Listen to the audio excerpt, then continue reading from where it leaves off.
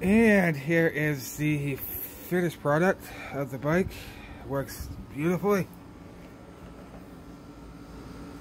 Very easy to use. Oh, forgot to turn that off. Whoops. It's got a nice little beep horn on it, so you can warn people. So this is the finished product, guys. I'm actually pretty happy with it. It was a little bit of a pain in the neck, but as you can see, everything's pretty much where it's supposed to be. Look at that. It's got a 350 volt motor. Look at that bad boy. This thing, and I did a test on this bad boy. Oh, this thing giddies up. So I'm looking forward to riding this. Yeah, it is a little expensive, but you know what? I needed transportation to get around a little faster, so I figured this would be the perfect solution.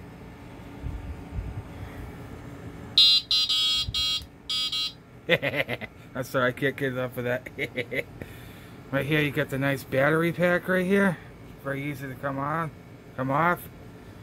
It's probably like the circuit board where all the stuff, you know. Oh, the cool thing is, watch this. Hold on, I gotta turn it on here. It's got a front light. Turn it on right now. There you go. And you can just press the button, it comes off. You shut it off, it shuts the battery off.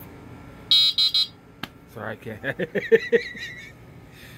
Well, yeah, it was pretty easy to assemble this bad boy, you know. You gotta have to do a little adjusting, but this is actually the very first electric bike I've ever owned. It's got actually 5-star reviews from Walmart. This is where I got it from. It's about 5 reviews on it, 5-star rating on it. People are pretty happy with it. So, brakes are solid on this thing. Like, oh, you see that? It ain't going nowhere. Yeah, it takes a little bit to slow it down, but once it gets slowed down, you're in good shape. But there is no regulation for these in my state anyway. It's probably the same anywhere. The maximum speed is about 20 miles per hour, which is, you know, law. The only thing that they require you is to wear a helmet when you're riding this, and that's about it. But look, nice tires, beautiful. I might just take this this front fender off. I don't really like. Well, as you can see here, I don't know if, you know, it's supposed to go here, but there seems to be a screw that's supposed to go there, but I looked all over in the package, the box that it came in, I couldn't find the bolt anywhere, so I might just take the front one off, and then, sorry about that, I actually pressed the button.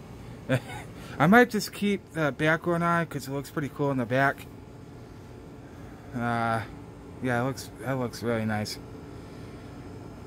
But, yeah, like I said, there's no regulation on these. I looked it up.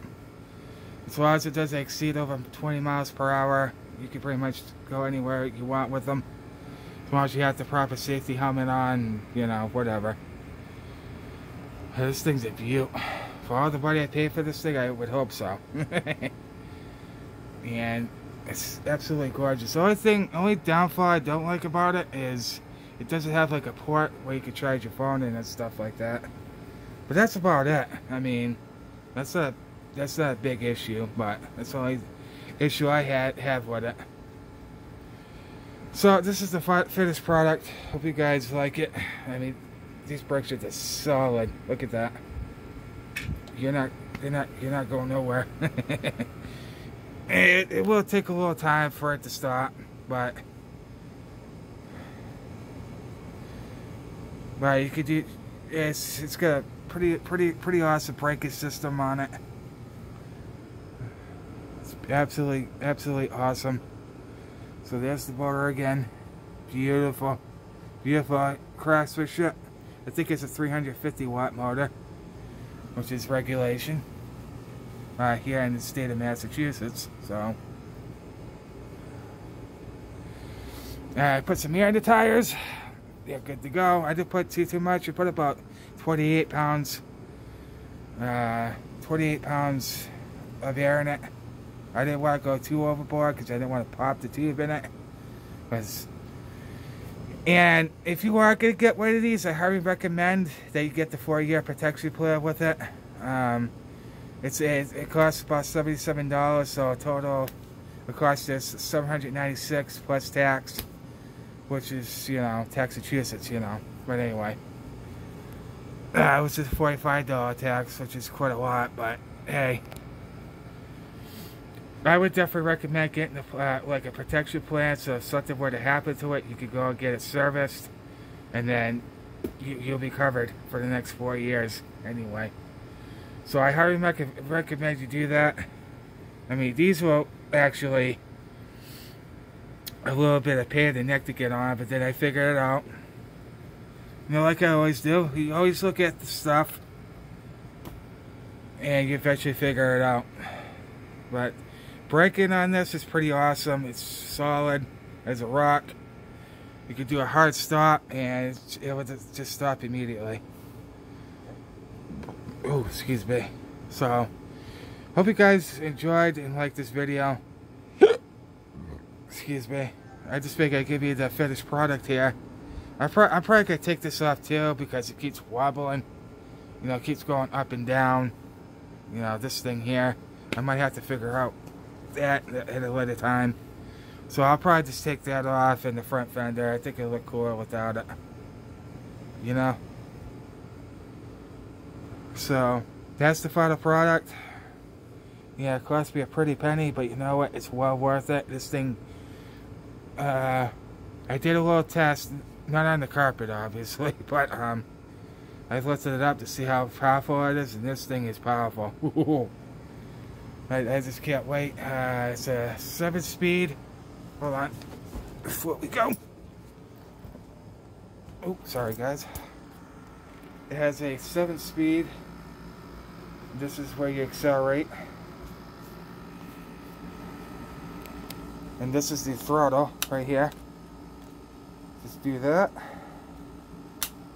It's going to take me a little bit getting used to this thing because I've never drove one of these before in my life. The 33 years I've been on this earth. But yeah, it looks pretty nice other than that. Absolutely beautiful, guys. So anyway, guys, if you guys enjoyed this video, smash that thumbs up and hit the subscribe button, notification bell, so you know I do awesome videos. And who knows, it might be another unboxing, who knows. But anyway, guys, thank you so much for watching, and I hope you guys have a very, very good day. Remember, you guys are unique, you're beautiful, you're awesome, and don't let anybody tell you different. I'll see you guys in the next one. Peace.